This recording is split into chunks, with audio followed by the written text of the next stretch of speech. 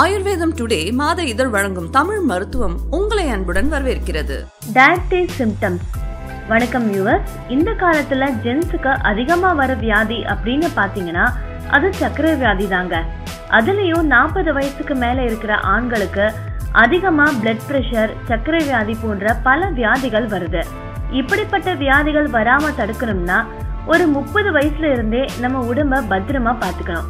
அதுக்கு நல்ல சாப்பாடு சாப்பிடணும், நல்ல எக்ஸசைஸ் பண்ணணும். எக்ஸசைஸ் அப்படின்னது ரொம்ப பெருசாலாம் எதுவும் பண்ண வேண்டாங்க. உங்க வீட்டு வேலைகள்ல சிலதை நீங்களே பண்ணாலே போதும். இந்த டயபெட்டிஸ் வரதுக்கான சிம்டம்ஸ் என்னென்ன அப்படிங்கறத பத்தி தான் நாம இன்னைக்கு பார்க்க போறோம். வீடியோக்குள்ள போறதுக்கு முன்னாடி எங்க சேனலை சப்ஸ்கிரைப் பண்ணாதவங்க கண்டிப்பா சப்ஸ்கிரைப் பண்ணிடுங்க. உடனுக்குடன் எங்க சேனலோட அப்டேட்ஸ்களை தெரிஞ்சுக்க மறக்காம பக்கத்துல இருக்கிற பெல் ஐகானை கிளிக் பண்ணுங்க. வாங்க நிகழ்ச்சிக்குள்ள போலாம். நம்பர் 1, நீங்க ஸ்பெக்ஸ் போடுற பழக்கம் உள்ளவங்களா இருந்தா திடீர்னு உங்க கண் பார்வை சரியாகிடுச்சுன்னா சந்தோஷப்படாதீங்க. இது சுகர் வரதுக்கான அறிகுறியா கூட இருக்கலாம். ஒருவேளை நல்லா இருந்த கண் பார்வை மங்கல் ஆகிடுச்சுன்னா அது கூட சுகருக்கான அறிகுறியா இருக்கலாம். நம்பர் 2, பிளட்ல குளுக்கோஸ் லெவல் ஜாஸ்தி ஆகும் போது ஸ்கின் ரொம்ப ட்ரை ஆகும். அப்படி ஆகும்போது குறிப்பா கை, கால், பாதம் எல்லாத்துலயும் அரிப்பு ஏற்படும்.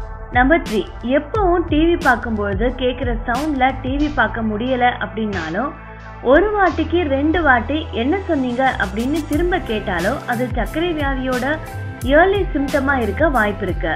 நம்பர் 4, கழுத்துலையும் கை முட்டிலையும் சதை ஜாஸ்தியா திடீர்னு வந்தா பிளட்ல குளுக்கோஸ் ஜாஸ்தி இருக்கிறதா அர்த்தம். நம்பர் 5, பகல் நேரத்துல ரொம்ப நேரம் தூங்கினாலும் நைட் தூக்கம் வராம இல்லனா அரைகுறை தூக்கத்தோட இருந்தாலும் ஸ்ட்ரெஸ் காரணமா பாடியில குளுக்கோஸ் லெவல் ஜாஸ்தி ஆகி இருக்கலாம் அப்படின்னு டாக்டர்ஸ் சொல்றாங்க. எனவே இந்த விஷயங்கள் எல்லாம் உங்களுக்கு சுவாரஸ்யமா இருந்திருக்கும்னு நம்புறோம். இந்த மாதிரி இன்னும் தேவையான விஷயங்கள் பத்தி தெரிஞ்சுக்க எங்க சேனலை சப்ஸ்கிரைப் பண்ணுங்க. நீங்க அதிகமா அக்கறை உள்ளவங்க கூட இந்த வீடியோவை ஷேர் பண்ணுங்க. உங்களோட கருத்துக்களை கீழே உள்ள கமெண்ட் பாக்ஸ்ல ஷேர் பண்ணுங்க. நன்றி.